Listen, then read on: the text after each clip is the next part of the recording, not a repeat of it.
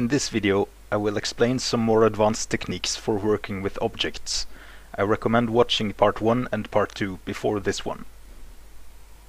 You can duplicate the selected objects by pressing shift+D. Sometimes you may want to change the class of an object after creating it. This is not exactly possible, but there is an alternative.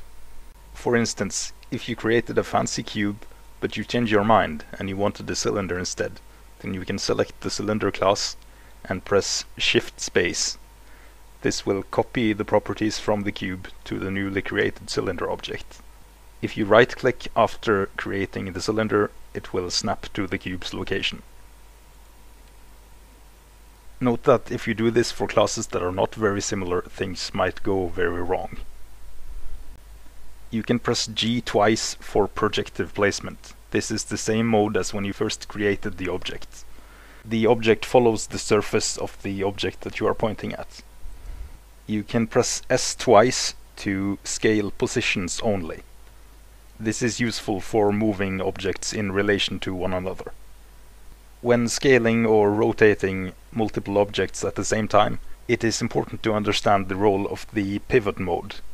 You can change the pivot mode here, or you can press the comma key to cycle between them. This does two things. Firstly, some of the pivot modes change which object is displayed in the properties editor. Secondly, it changes the pivot for transformations. Mean sets the pivot to the average position of the selected objects. First selected sets the pivot to the position of the first selected object.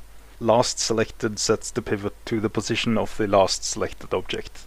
Individual origins uses a separate pivot for each object, so they do not move in relation to each other. While performing an operation, you can hold Shift to make the movement smaller.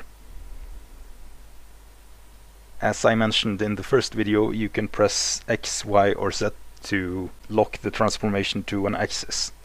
If you hold Shift while pressing the axis key, the lock is inverted. So if I press Shift Z, the transformation is locked to the XY plane, so it will not move along the Z axis.